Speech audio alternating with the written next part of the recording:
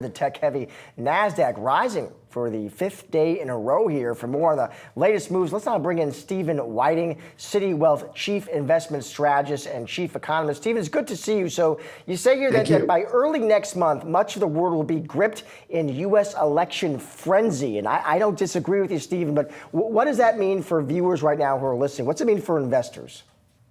Well, I would look at it this way. In the last two U.S. election nights, same cast of characters with the absence of Joe Biden, the range on U.S. equities over the election evening was about 6 percentage points. U.S. yields, you report on up a couple basis points. They've ranged nearly 30 basis points over the course of a day. So there's a time in which markets are going to try to very, very quickly absorb the implications of what U.S. policies will be as they guess and perhaps at who is elected president, what Congress that person will have. So this is the type of thing that you'll see. And what we really would be looking for as true long-term investors, and I would imagine, again, many of your audience, is if anything gets greatly exaggerated. If there's too much pessimism, too much optimism, that's the sort of thing that you can take advantage of in the aftermath of election results. There are other ways to think about this, but I would also just emphasize that global markets, international equity markets, may move even more than the U.S. does because of the impact of U.S. policies are very different between the two candidates. And so, Steve, when investors are trying to figure out how to take advantage of this, one of the things that you recommend is sort of going long volatility, I guess, at least right around the event here. What's sort of the best way for people to think about that and do that?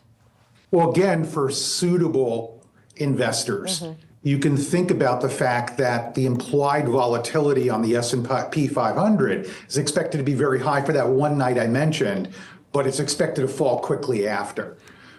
Hedging costs are pretty low now for a period where the S&P 500 is near a record. Of course, we also have record corporate profit levels at the same time. So it's not that it really lacks an anchor.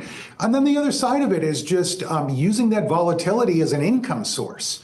If volatility surges, it's usually not able to hold that level for a long period of time. So especially if volatility is pushed out over a longer period in terms of the options market, then what happens is that there are techniques, again, for suitable investors to take advantage of that and use that for entry point management, use it as a source of income. You know, Steve, we've talked to a lot of people who have said, okay, if it goes this way, you can do this. If it goes that way, you can do that. Right. And we are obviously following the headlines that might affect the markets closely. One of the latest today, a report in the New York Times that Jamie Dimon was sort of a closet supporter of Kamala Harris. And even, his name has been floated as Treasury Secretary before. This was something else that was mentioned in that report. Something like that, does that affect markets? If it happened, could it affect markets? How do you think about those kinds of headlines? It's a little hard to disaggregate. We just had, for example, strong employment report, couple mild positive surprises on inflation. And you know what? Longer term inflation expectations have risen 30 basis points. But it's also been as various polls and indicators have seen Donald Trump's prospects improve in his election probability.